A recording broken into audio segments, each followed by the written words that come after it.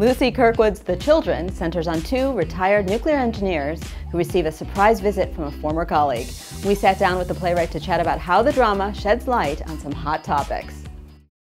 When the play starts, we find ourselves in an isolated cottage somewhere on the coast of England in an area that's subject to a lot of erosion. The coast has been crumbling away, and we meet these two people who are living in a space which is not their home. They've decamped there after a local disaster, which we find details out about during the course of the first part of the play.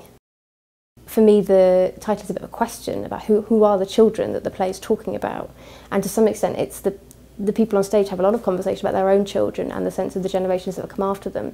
But for me, there's certain parts of the play where they are the children. There's lots of questions in the play about agency and, you know, what is the state of being a child? The state of being a child is to be powerless and to feel like you can't affect your world. And the whole play is a conversation about how do we affect our world.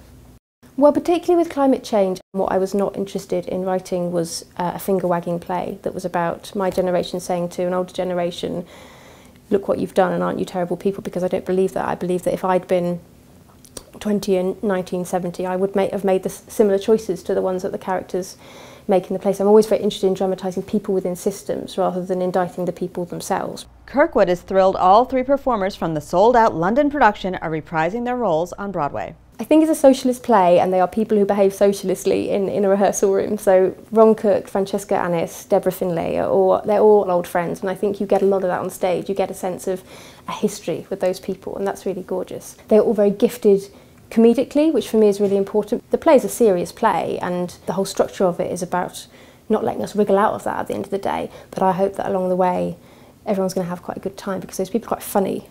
The way the play is structured and the story is told is a reaction to this very fast way we all live our lives now, and it's about slowing down, and it's about having space for us to think about the meanings of our actions and what we do about that. And hopefully what it does is creates a space for people in a really fast-moving world to just sit and be in a theatre and be with these characters as they struggle with the things that all of us are struggling with.